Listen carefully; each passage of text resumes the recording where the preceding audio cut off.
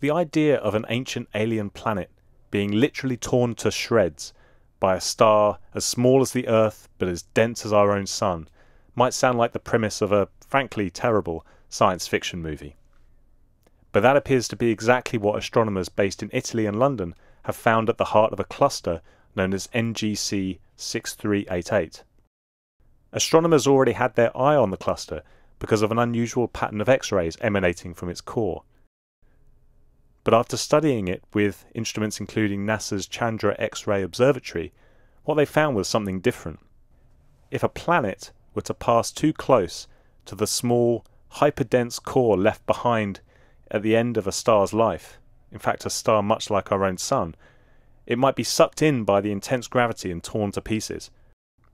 The planet would be destroyed and emit X-rays, which astronomers believe they have now detected within NGC 6388. The bad news for Earth is that eventually our own Sun is probably going to end up as a white dwarf of exactly this type. And the worst news is that our planet will have been incinerated long before this, when our currently friendly star balloons to several times its existing size. However, there is good news too. The nearest existing white dwarf is Sirius B, located a pleasingly distant 8.6 light-years away. So although the idea of a planet being torn to pieces by a star is pretty disturbing, it should still be pretty low on your list of day-to-day concerns.